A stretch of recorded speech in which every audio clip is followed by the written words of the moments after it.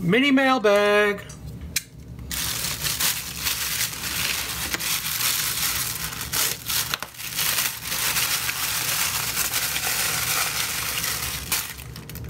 Eyebrow tweezers. All right. They're not very good at all. Wow, these are terrible. That's the crappiest thing I've ever seen. I ordered these eyebrow tweezers because I thought, you know, tweezers that you can control with your hands, kind of cool, but they're not precise. I thought they would be precise because they're for eyebrows, but they're not, and they're real crappy, and they don't even line up. That rivet's not.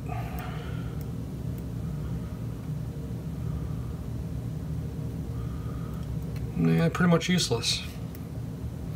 Maybe I could put a rubber band around it and use it as a clamp. Like I need more clamps. Oh well.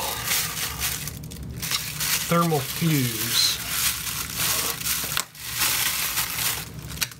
Yeah, that's what it is.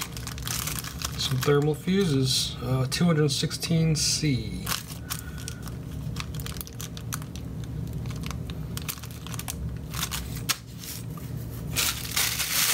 And SW something something. I'm gonna guess some kind of switch.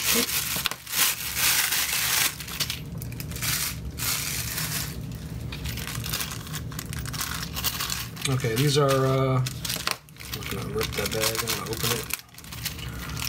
These are vibration switches, I believe. Yeah. Well, what's that little tiny wire? Really? They couldn't solder legs on there? What the hell? Why is it like that? Why did they not put leads on there? They put one lead and then this tiny little wire for the other lead.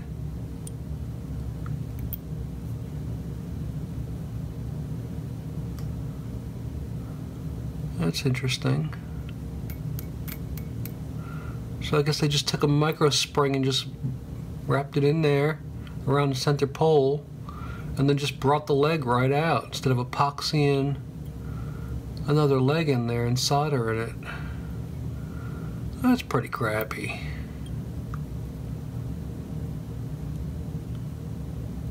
It says it is a SW18010P. So I thought it'd be cool to have a vibration switch to wake stuff up or something. And I want to see what size they were. I did order some surface mount ones too, just to see how much smaller they were. So that's it.